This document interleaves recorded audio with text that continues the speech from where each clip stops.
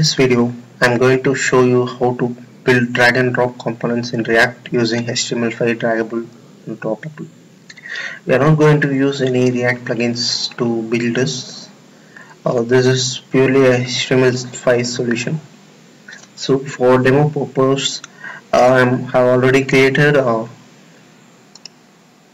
list of divs and two containers wherein I will drag this the list of numbers into the containers wherever I want.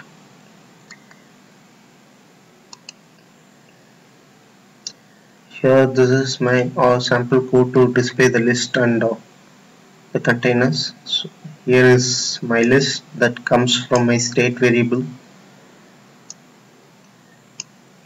and these are my containers. This is left container and this is right container, which I'm just displaying whatever content that is in this right container state variable. That is an array of objects. So let's start by defining the draggable element in our page. So which element do you want to drag? For me, I want to drag all this element individually into these containers. So my draggable target is this. So here is my p tag, which defines the number. So I'm just making it as a draggable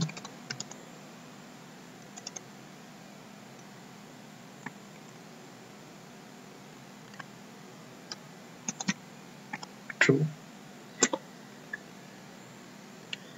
and now I just need to define the droppable area within this. That is obviously my left container and right container, which is this is one and this one.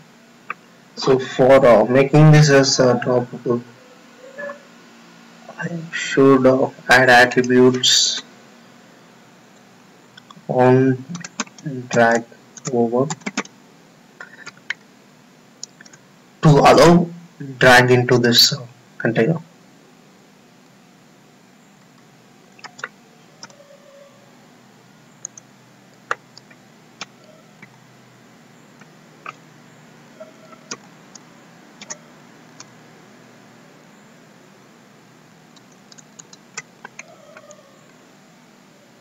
So the same goes for my right container. So let's define this function. Here I need to prevent all the default events that will happen for the element when we drag.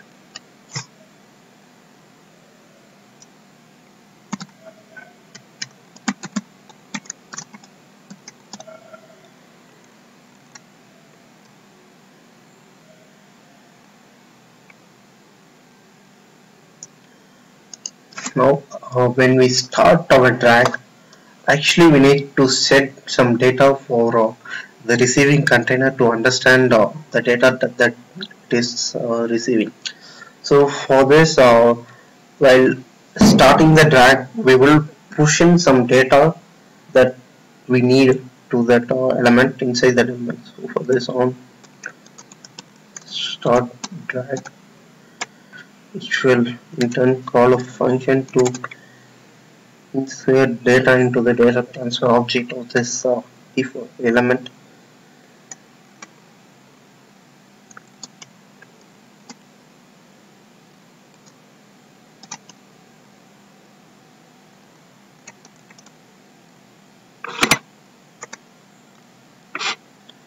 For example, I'm passing the event, and then I just need to pass the item text that comes from this map.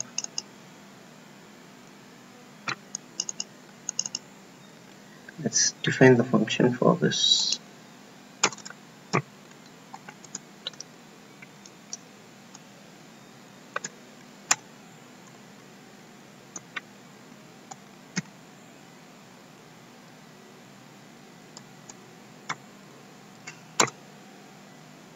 Now we just need to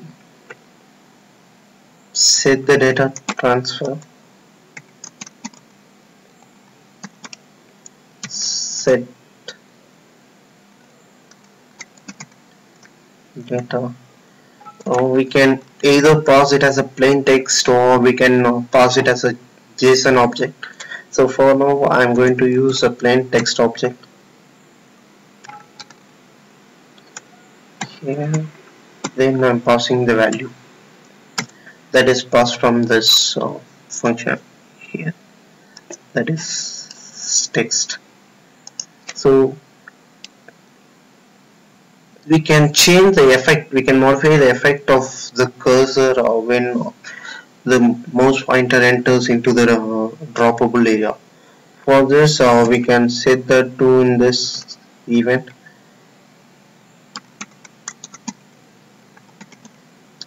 fur.drop dot effect equal to move.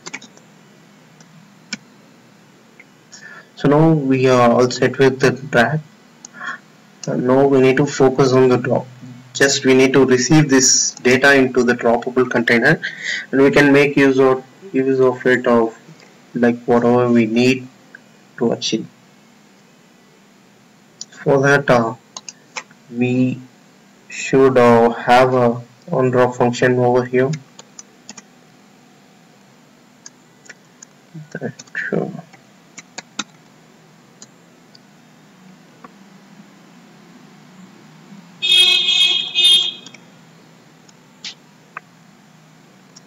actually this is for left container, so I'm just having a different function for left and right container over there.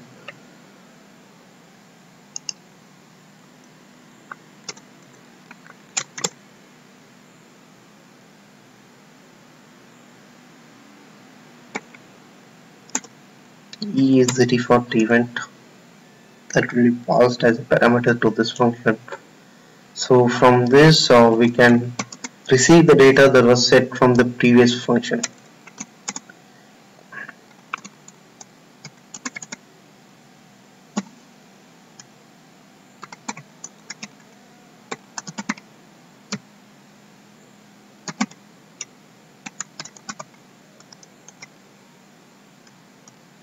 That was in the plain text format.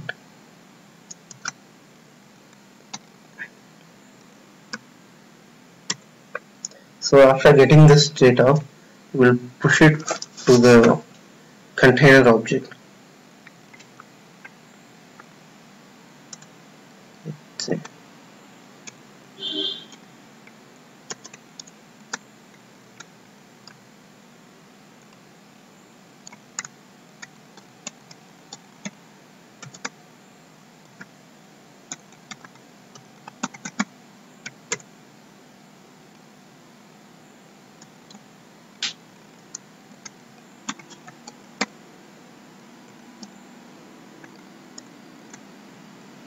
Push data.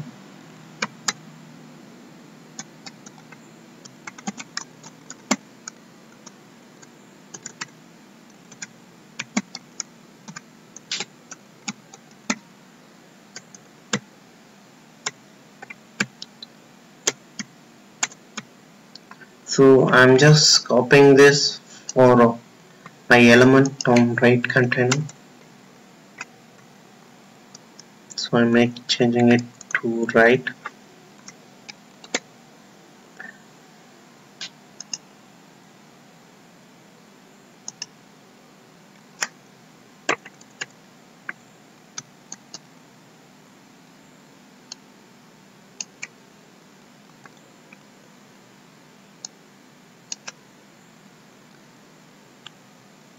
So now I'm receiving all the data to the right container and I'm setting it to the state.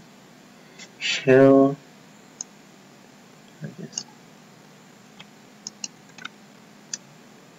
make it as on drop right.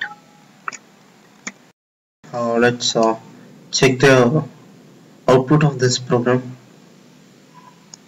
Yeah, sorry guys, this is not on start drag, it's on drag start.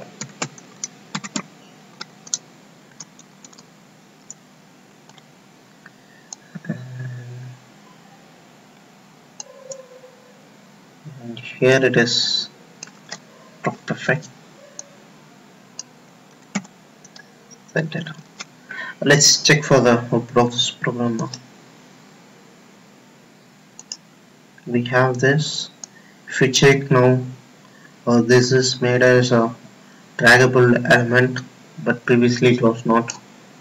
Let's say dragging this, and if I move into the container, my mouse pointer will indicate that this is a drop zone. So I am dropping here, and the text that was sent from this dragged element is this text. So I am receiving that in the container, and I am displaying it in this container. So let's say I am dragging 3 to this. So it depends on your requirement whether to restrict the same element dragged into a same container. So this is a HTML5 solution, and I haven't tested it in mobile yet. So start testing it in mobile before using it in your project. This is pretty simple and straightforward, isn't it? Thanks for watching, guys. To get updates, subscribe to the channel.